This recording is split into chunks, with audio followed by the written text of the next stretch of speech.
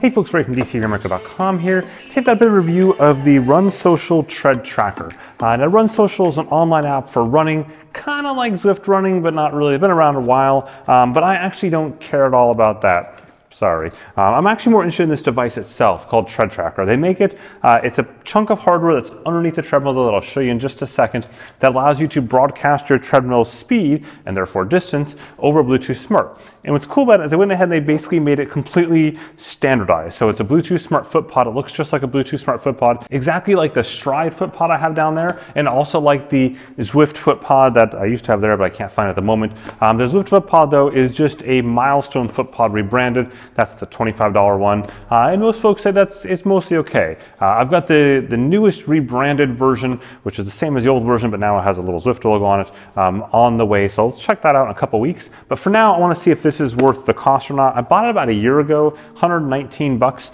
and what I've got here is a bit of an interesting setup to validate whether or not this is accurate, and more importantly, validate whether or not my treadmill is accurate. Now, I don't actually have a ton of mileage on this treadmill, so it's about 3 or 4 years old, but it's not super, it's got only about 80 miles according to the diagnostic information in there. I'd really rather run outside if I can. So what I've done is a couple different things. Number one is I've got here this mileage counter. So it's used for like measuring out running races and stuff like that. There are more expensive ones called like the Jones counter that you put in a bicycle and ride that around. But this kind of fits the bill. And it just has a little simple counter there and it shows me how far it's gone. In order to remove any bounce, I've taken a bungee cord and pressed it hard onto the treadmill itself. It's not perfect, but I think it's really, really good. I've also got this one right here, a smaller version of the exact same thing that I've been doing tests on all morning long until I just fried it. And it no longer spins like it's stuck. So that was going really, really well up until it stopped going at all. And then the next thing I did is I went ahead and I painted markers on the treadmill itself. So, you know, this is all like using devices to validate the accuracy of the treadmill. But what if I simply use math? And so on here, you'll see I've got a marker for 0, 1, 2, which is 0 meters. And I measure this out with a tape measure to 1 meter, and then again to 2 meters, and then again, which end up being exactly back to 0 again. So the entire length of the belt is 3 meters long. And then I can just use a counter. So I used a simple iPhone app to count as it went around. And then when it displayed a distance up here, I validated how many times it went around. I measured the difference between the point that I started and stopped, because getting the belt to stop at the exact same point is tricky. Subtracted all that and did a bunch of math. But before we get to all that math, let's talk about the device itself, because that's probably what you're here for. And then we'll talk about whether or not it's accurate or whether my treadmill is accurate. So the device itself sits below the treadmill. I'm going to pull it out right here. It is super simple. It uses the mini USB cable there to charge it, but it actually has batteries. So right now it is powered without any batteries. So you could theoretically take this to the gym with you if you wanted to, which is kind of interesting. Like if you thought about it, you know, a lot of people would think this would be like a multi-user sort of scenario, but in some cases it could be a multi-treadmill sort of scenario, in particular if you don't trust footpods.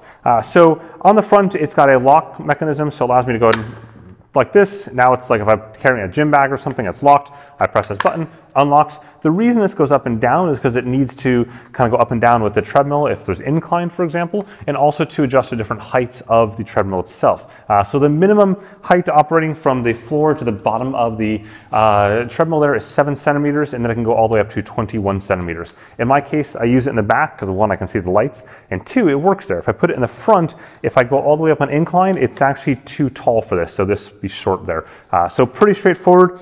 There's a power on-off button, and then there's a little blue light for whether or not it's broadcasting Bluetooth Smart. And the power on and off is actually on the back there, just to be clear on this. It's on and off. I switch it off. There we go. Switch it. There we go.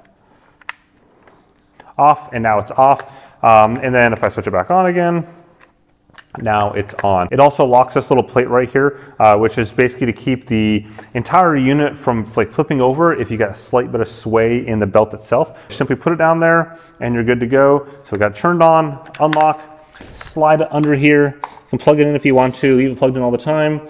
And that's That's all there is to it. So the next part then is pairing it up to your app. Now for most of you, that'll probably be Zwift for running. So I've got Zwift here paired up. Now what you do is you go into the run section like normal, and then you go click on the run to pair it. Now you can see I've got a couple different devices here. I've got the TreadTracker, which is down there. I've got the Ticker Run heart rate strap, which is up here. And I've got the Stryd, which is on my foot right there. All these broadcasting as Bluetooth smart footpods. What's really cool about the fact that they use a Bluetooth smart standard, not some proprietary sort of thing, is I was also able to pair it up to the Garmin Fenix 5 Plus over Bluetooth Smart. I could pair it to the Polar watch here over Bluetooth Smart, a Suunto watch over Bluetooth Smart, any other app that you want to over Bluetooth Smart, so it's not limited to just Zwift or just Run Socials apps. So I'm gonna click on the TreadTracker right there, click OK, and at that point, just go ahead and simply click OK and dive into Zwift like normal. So I'm gonna go for a bit of a run here, about 40 minutes or so.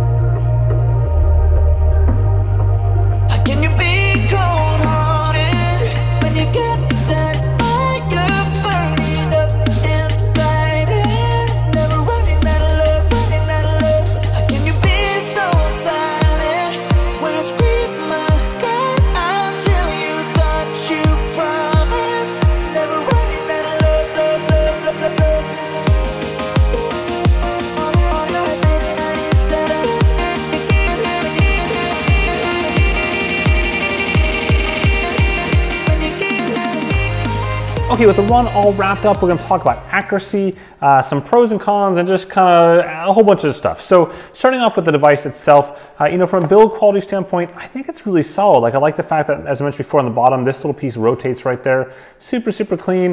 It locks down like this. You just push that button, as I mentioned earlier, and then you can go ahead and also extend it out as well. I forgot to mention that earlier. So if your treadmill even more height there, you can do that. And again, everything locks. Super, super clean. Connectivity side to Zwift and to the Garmin Fenix 5 Plus that I tried out was spot on. It just worked. Like I'm a huge fan of just works factor. This just worked. You didn't have to use a Run Social app ever at all. I never even installed it until just tonight to go ahead, and one thing you can do with it is to configure the name of the device itself. So for example, if you had multiple treadmills and multiple tread trackers, you could go ahead and configure things such that each one was named individually. Therefore, you could find them and figure them out on Zwift or whatever apps you want to. So what about accuracy? Well, I did a bunch of tests. I did actually way too many tests. I did pretty much tests all day long on accuracy. Short stuff, long stuff, in between stuff. I did all sorts of stuff. So we're gonna start off with the 100-meter test. Now the 100 meters, because of the way I was trying to count those lines, it became really difficult if you did like 1,000 meters of that, because the belt's going around. Either the belt goes really, really slowly so you can count them and they're sitting there forever, or the belt goes too fast and you can't count them. But 100 meters was a nice little chunk to start with. Now right now, here are two of the 100-meter tests. Just to kind of walk you through those, what you'll see there is that the math distance, that's the one where I'm basically using the counting of the line and doing all the math and measuring and everything to get the exact distance that belt traveled, is up top there. So that's the reference effectively. And then you have the TreadTracker down below, as well as the orange counter, that big wheel that you saw there, and the treadmill's distance itself. Now, of course, as you see immediately, the treadmill really sucks at accuracy, and it's only going to get more fun after this. The orange wheel is impressively spot on. I know like people look at that and be like, oh, it's going to bounce, and it did good. Or more importantly, my bungee cord skills did good there. That thing was like super tight on that belt. It wasn't going anywhere. In fact, when I did the yellow one before I broke it, that was also really, really close. So good stuff there. And that becomes really visible in the 1 kilometer test that I did. So here's 2 more sets of data there, where I went ahead and basically just ran it for exactly 1 kilometer. And I slowed down the treadmill at the very end as I got close to 1 kilometer as per the TreadTracker. And the reason I did that is because I wanted to basically measure the distance on this. And when you get to over 1 kilometer, most apps stop showing you the exact meters and just translate it to like 1.10 kilometers, 1.20, and so on. So anyways, it's just a data thing. So I got it to the point that the treadmill stopped exactly at 1.000 kilometers, all zeros across the board. So that's why you see that right there. And you see there that the TreadTracker was the lowest of them. So maybe a little bit of skip, maybe a little bit of, I don't know, it just was different, but it's not that much different. We're talking only a couple percent here, pretty darn close. Whereas the treadmill itself was upwards of 5+% off. So now if we look at the data from the run you just saw, there's one little caveat I gotta make, is that as I finish up that very last interval, the TreadTracker and Zwift lost connectivity between each other. I'm not really sure why. It stopped talking to each other. Don't know why, I had to troubleshoot it, but they make the graph look kind of funky. So what I did to make things even across the board is I only took the data up until just before that point. So just a couple seconds before, I sliced off that and focused on the distance data for that while the data was still clean, as opposed to whatever Bluetooth smart thing was the issue here, whether it's Zwift or TreadTracker. Don't really know, but I didn't want it to impact the distance accuracy side of stuff. So looking at that, I then wore the Stryd footpod, this little doohickey right here. And in that case, you see it is 7,125 meters for Stryd, 7,172 meters for TreadTracker, and the treadmill itself was at 7,319 meters. So the TreadTracker and Stryd are 0.65% apart, as in 0.65%, otherwise known as 99.35% the same, which is pretty darn impressive. I'm happy with that. Whereas the treadmill itself was 3% higher than that. And you may be saying to yourself, oh, that's not that much, what's 3%? 3% is 195 extra meters on only 7K or so. So if you were running with your friends and did 7K, so not even a 10K run, and you had to run an extra, basically 200 meters longer, you'd probably be unhappy about that. But it even gets better. So if we look at the data itself, the distance is really at the higher paces. In fact, I could feel this while I was running. If you look at this graph right here, you'll see the treadmill's pace goes crazy high while the other two stay almost identical to each other. And as I was running, I noticed midway through each interval, the treadmill would surge. It was quite a bit, in fact. It was almost a 1 km/h surge that it would do, that the treadmill speed increased. I could audibly hear it. I could feel it in my legs. You notice when the difference between like 15 km/h and 16 km/h, that's noticeable. These devices picked it up, but the treadmill itself, the speed on the unit showed exactly the same until I would manually decrease it to try to compensate for it. Kind of a mess. That's the treadmill, and that's unfortunately the reality of a lot of treadmills out there, which is why you would use these sort of devices to get accurate data into things like Zwift or other apps that you have out there. So what are some of the accuracy takeaways? Well, I think this thing is actually pretty darn accurate, and I think the Stryd pod is also pretty darn accurate, and eventually I'll test and talk about the Zwift/Milestone pod, but this is impressive. As for my treadmill, no, it definitely sucks. And I've known this since sort of the very beginning that it sucked. I didn't think it sucked this badly. I actually thought more of the suckage was on the technology side, not sort of the accuracy side. And in particular, it appears to suck the most when I run faster, which is unfortunate because I'm not getting credit for that. I'm getting too much. Either way, it's not ideal. So then the question becomes, who buys this, or why would you buy this? And I think it's for people that have a treadmill in their homes that may have multiple users on it.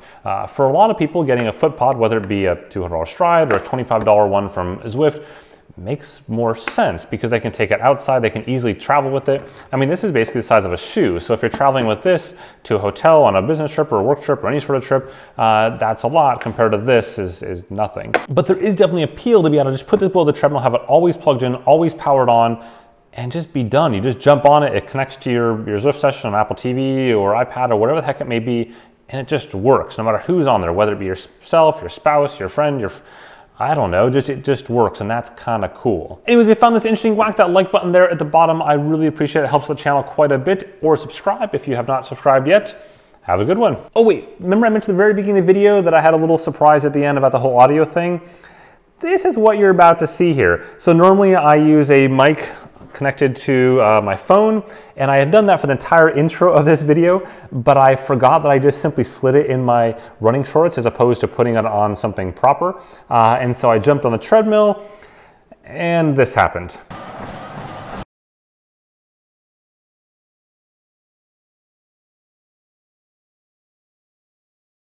And that, kids, is why you practice safe phone casing.